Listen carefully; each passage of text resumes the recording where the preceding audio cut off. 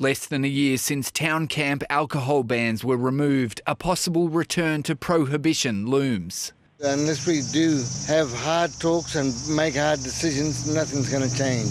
It's been a week since the Prime Minister's fly-in visit to Alice Springs. The report he and the Territory Government called for now urging action on new restrictions. All parties tight-lipped about what will be accepted.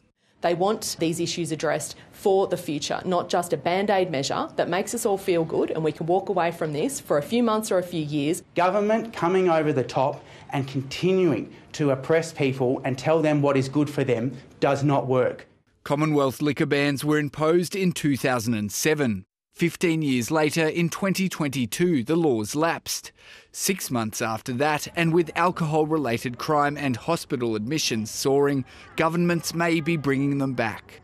They are now in a position where they have to apologise. They have to backflip. It's not the silver bullet. It's not something that's going to magically fix all of the problems in Alice Springs immediately. But if it acts as a bit of a circuit breaker, then potentially that could be a good thing.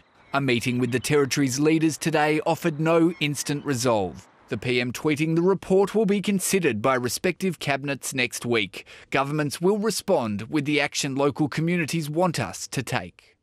The Territory Government also wants the Commonwealth to stump up needs-based funding to tackle the issue at its roots, which could be a sticking point as negotiations continue.